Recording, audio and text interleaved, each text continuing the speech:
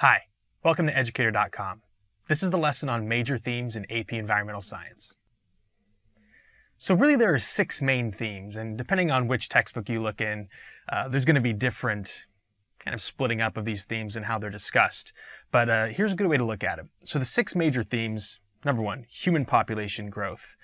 This is something that continues to be an ongoing problem. As time goes on, we have more and more people, and more of those people are breeding. And it could be an exponential growth over the next century, even more increased growth than we've seen in the recent past. And that poses some problems. Sustainability and carrying capacity. So sustainability, how well can we maintain an environment in terms of using those resources and use it in a way where we're not decimating the natural resources, and we can retain the ability of that to actually provide sustenance and the ability to live off of it. And along with that is carrying capacity. How many humans can the world actually accommodate? So if the carrying capacity of the Earth is, let's say, 10 billion or 12 billion, if we get to 12 billion and we seem fine, well, can we sustain ourselves at 12 billion? Or when we get to 12 billion, will that actually result in the decimation of natural resources on Earth permanently? So the carrying capacity is something that is debatable in terms of what actually can be sustained here on Earth. Global solutions. The problems within the environment and using natural resources and the disadvantages of certain natural resources is not just a United States problem, or a European problem, or a South American problem, or even a local problem. It really is a global concept. We're all connected. Nature exists on all of Earth's surface in the biosphere, and we have to think of this as a global community, because if only one country is trying to solve the issues in environmental science and trying to come up with solutions, it doesn't help if everybody else is not on the same page in terms of trying to solve our problems. Urbanization. As time goes on, more and more people are living in cities, in urban environments, and there's less and less people living in what we would call rural areas. That's an interesting concept. As time goes on, the increasing size of cities and the denseness of that population poses some issues. People and nature. How we affect nature, how nature affects us. It's important to realize that even in an urban environment, that's still nature. We tend to think of it as something different, but we are just modifying nature and building structures in nature to suit our needs. And we have to think about potential consequences of doing that and having unchecked growth in urban environments, especially if we are using old technologies or technologies that are not efficient in that particular setting. And then science and ethics. Is what we're doing an ethical choice? What are our values? Is it about just sustaining human population? What about animal populations, plant populations? It's all connected. So in terms of how we deal with environmental issues from an ethical standpoint and what are those ethics based on, it's important to consider. I picked this photograph because it's really, man-made structures meeting nature. So a lot of people consider, this curb and the asphalt here on the street to be, human zone, and then beyond is nature. And like I said earlier, that's a misconception, at least from the environmental science perspective. And here is our home. That's the biosphere. Kind of beautiful to look at, huh? All right, so this first topic, human population growth.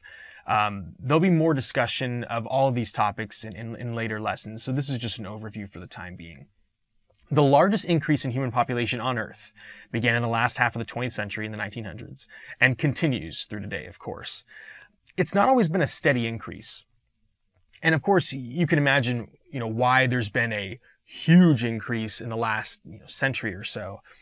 It's not just medicine. It's not just, finding sanitary solutions or combating disease or, figuring out how to solve malnutrition. There's a lot of contributors to the reason why the population has increased so dramatically.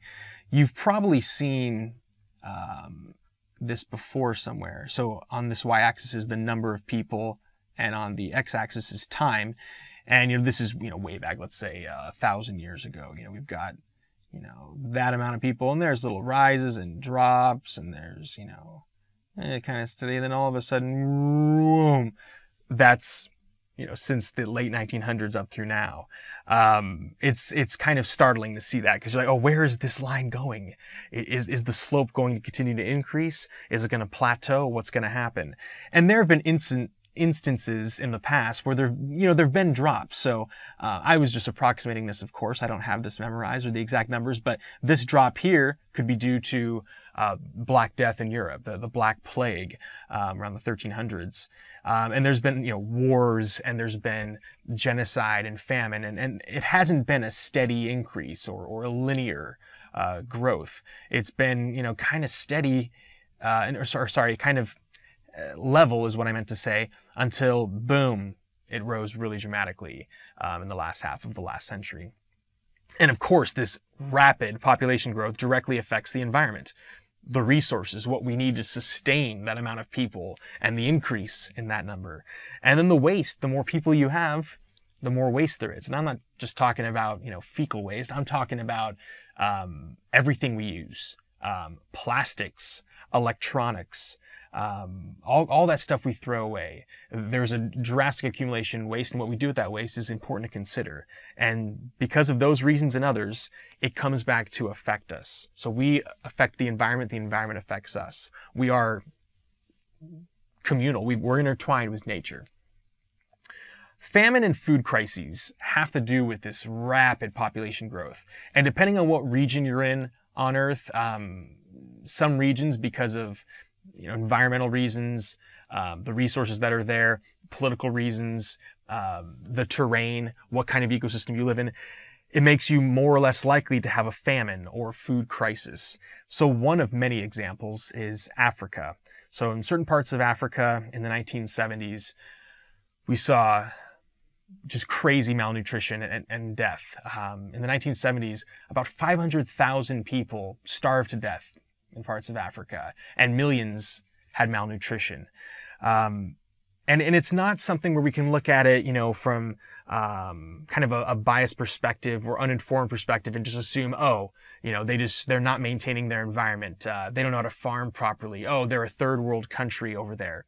It's not as simple as that. There are lots of causes that resulted in millions of lives being negatively affected. Drought is one of them. So drought, if not dealt with properly, can lead to deaths of millions of people, potentially. Destruction of their natural habitat also contributed. And some of that is political situations, rival factions, and as part of their warfare, destroying villages and destroying crops. And that's going to have a negative impact. That's going to lead to famine and death.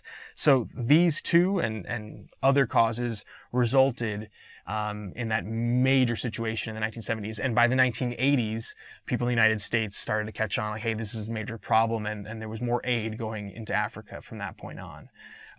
It's not over yet. I mean, it's a continuous problem, and it's not just in Africa. Food riots in 2007, 2008 in Mexico, Haiti, Egypt, India, and other countries. There was violence based on food shortage. And it's not something that's simple. It does have a lot of contributing factors. One of them is the rising cost of basic items. For instance, in some of these countries, crops that people were relying on for food, the government actually decided to use a fairly large proportion of those crops to make fuel and sell that fuel. That reduces the amount of food available. When the supply is a lot smaller, that can make it more expensive. And for people who barely have enough money, to support their family, the rising cost of food can be a major hardship. So these are the topics that come up as a result of unchecked human population growth on Earth. Sustainability and carrying capacity. So the objective, one of the major objectives that we talk about in environmental science is sustainability.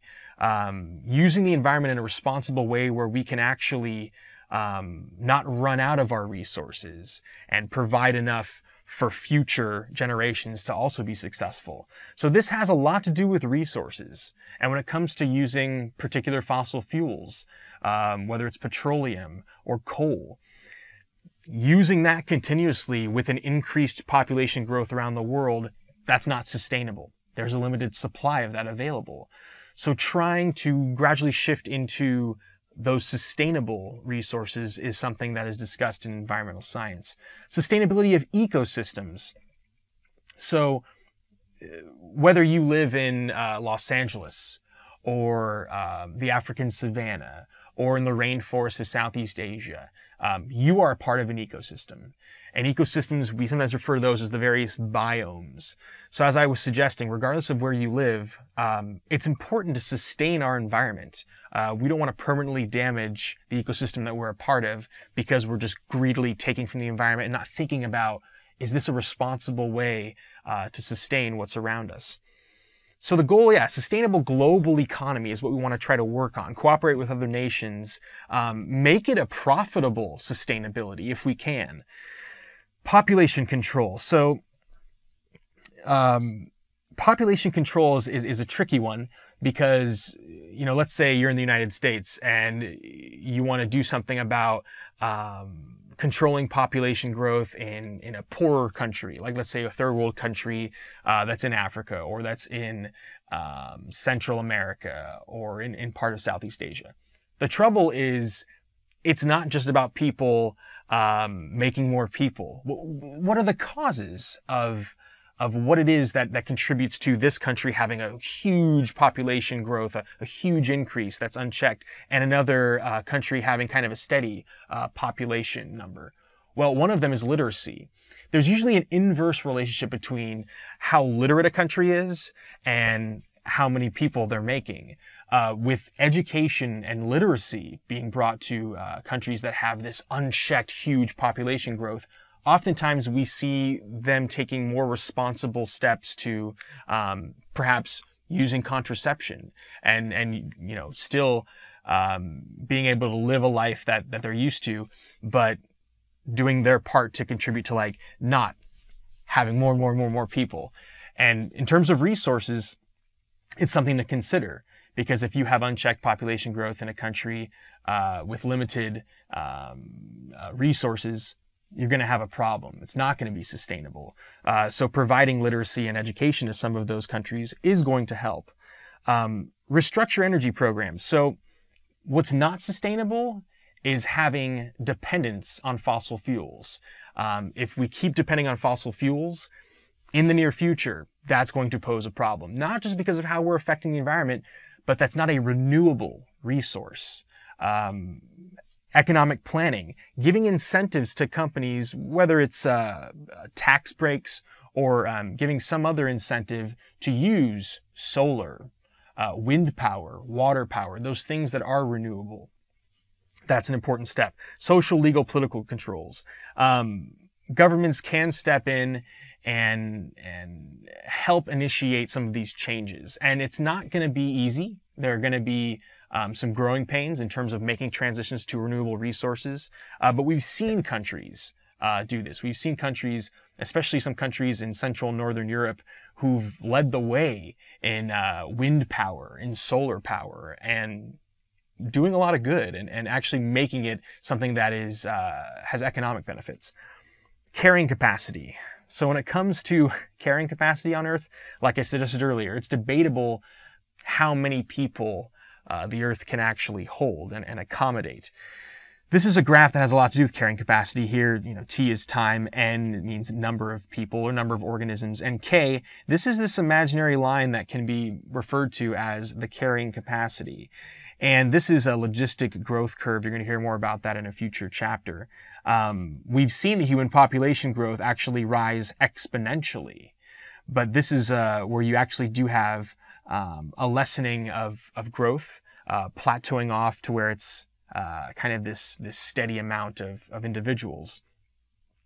We'll see if we get there. It would be nice if the various countries around the world implemented policies or incentives for people to not have increased population growth over time. Because if it keeps happening, we're going to run into some trouble. Global issues and solutions. So from a global perspective, we have to realize that the problems in terms of using the environment in a way that's not sustainable and continual use of non-renewable resources, it is a global issue. It's not just, hey, this country needs to deal with it. No, this country and this country and these people and these people. So these are worldwide problems. When a country is spewing up wastes from fossil fuel usage into the atmosphere, that's not just their problem. That's the world's problem. We share the atmosphere. We share our oceans. They all run into each other. Rivers, whatever's put into rivers inevitably ends up in the oceans. That's not just Europe's problem or Africa's problem or Australia's problem. It's everybody's problem. So whether it's man-made problems or just the Earth's cycles over time in terms of, different atmospheric changes or different water changes, temperature changes, whether it's man-made or otherwise, we have to deal with those as a global community.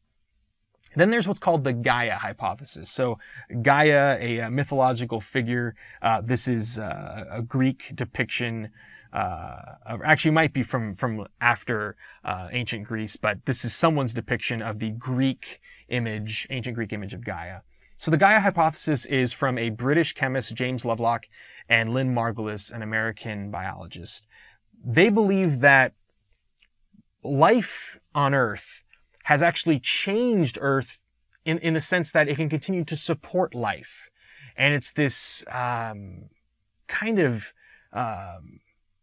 intertwined relationship that Earth has been changed by us and we continue to change Earth to support us. So that's an interesting hypothesis that changed the way that people have kind of viewed our planet.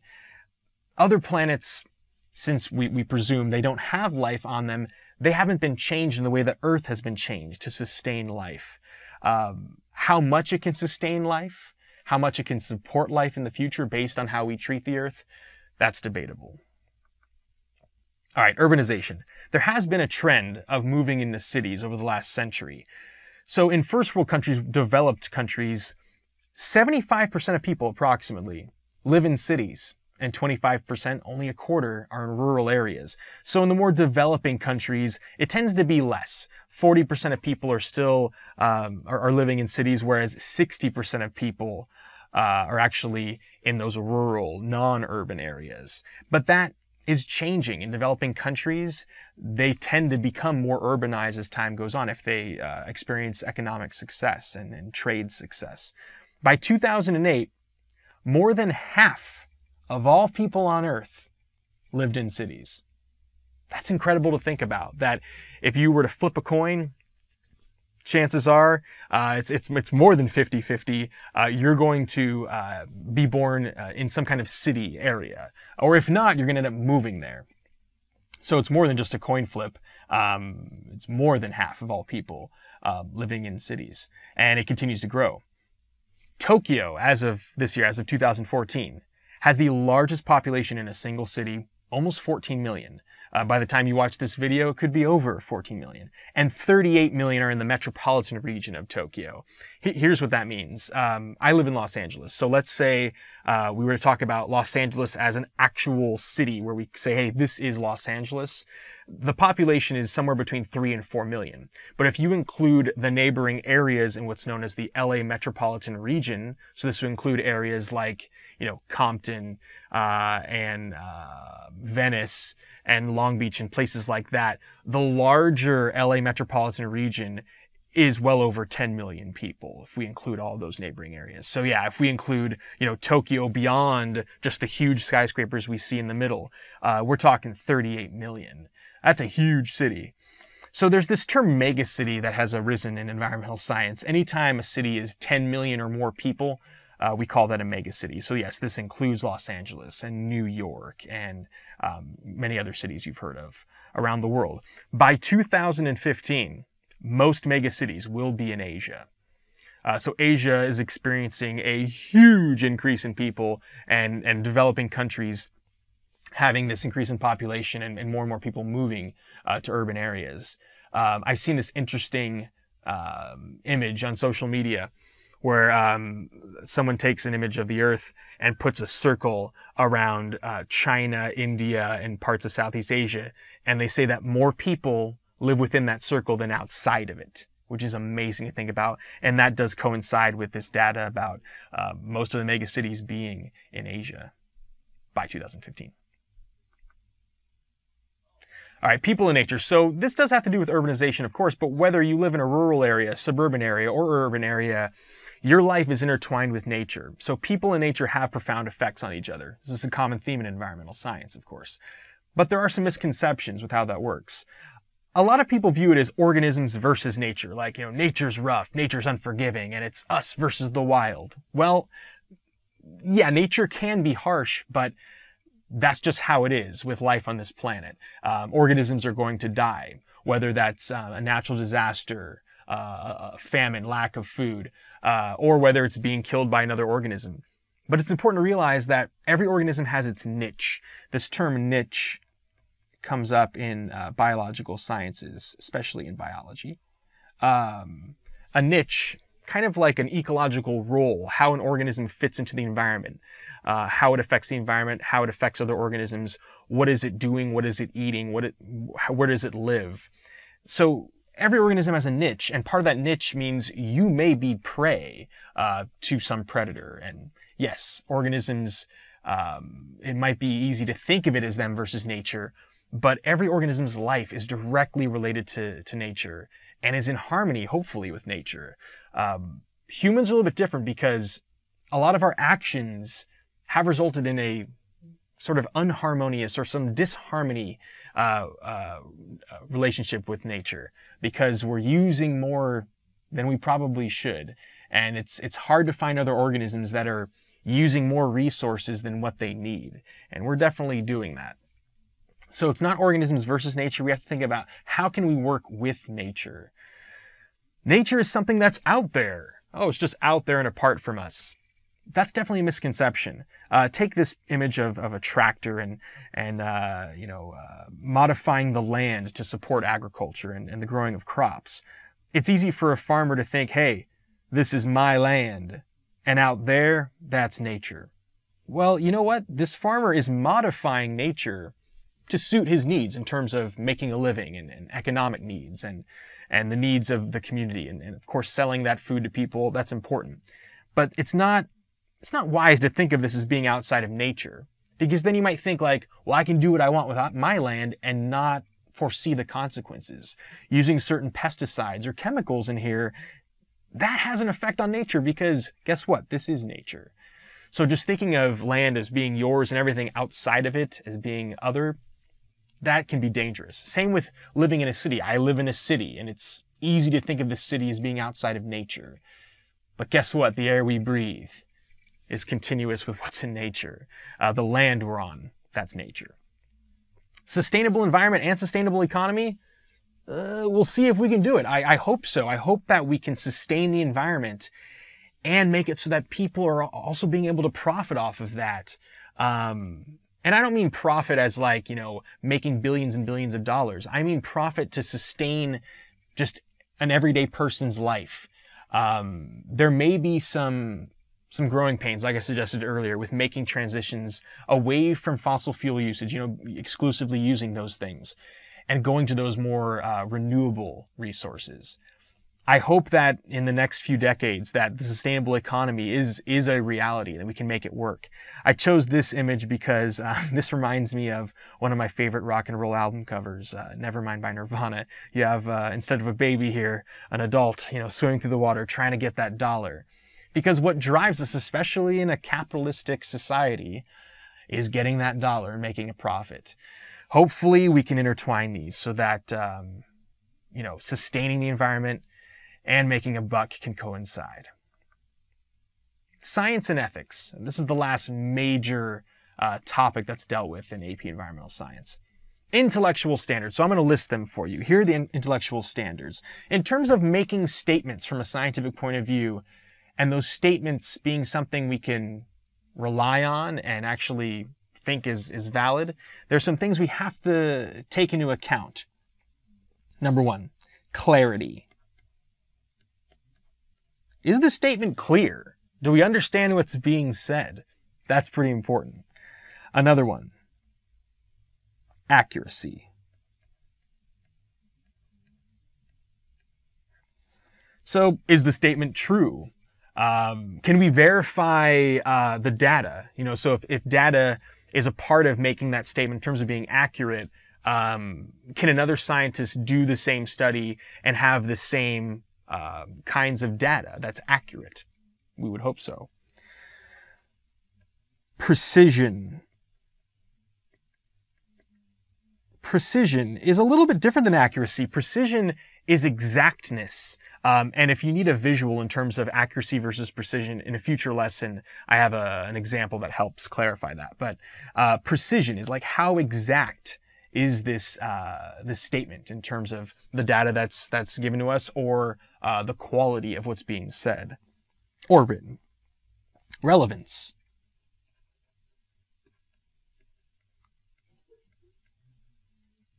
If something is relevant, it pertains to what's going on. So the problems we have now, does this actually make a difference to the task at hand?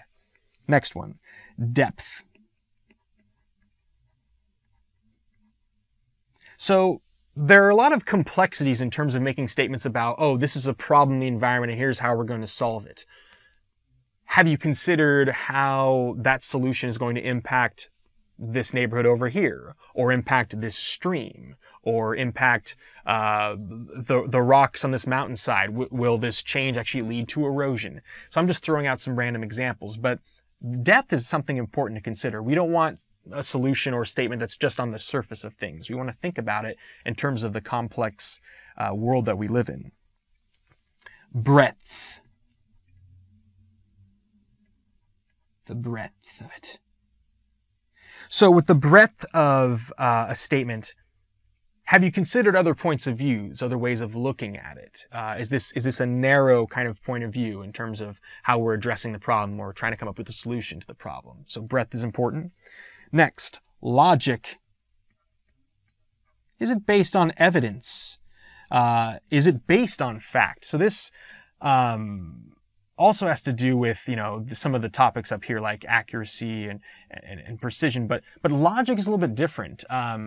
Being logical about something, about a statement you're making, we're not relying on emotions or relying on bias. Logic has to do with tackling it, based on empirical evidence, and using our brain power rather than, how we emotionally feel about something is important when making statements about environment. Significance. Is this important? I hope so. So significance regarding statements really comes into play. And finally, fairness. So with fairness, when somebody's making a statement about how to solve a problem or a problem that's happening in the environment, do they have a vested interest? So this also relates to bias. If somebody's like, hey, we need to solve this problem by, using this company because they have the best solution. Well, is that person suggesting that? Are they a stockholder in that company? Do they have a family member that works in that company? So we want to have statements that are fair in terms of not being biased and coming up with a solution that includes all of these intellectual standards, hopefully. And that's the best way to state an issue to people, come up with a solution to the problem, rather, is what I meant to say. And that's the best way to really deal with it in terms of coming up with an ethical solution to our issues in the environment. And related to all those comes the precautionary principle.